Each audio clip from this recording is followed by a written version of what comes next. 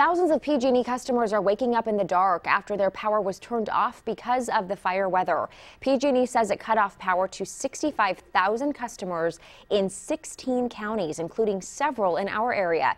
The utility says it's a last resort to prevent more large fires during these high winds and dry conditions. We know how disruptive these PSPS events can be to our customers. We want you to know that turning off power to our customers is a decision that we do not take lightly. PG&E says wind gusts of up to 60 miles per hour were reported early Sunday morning.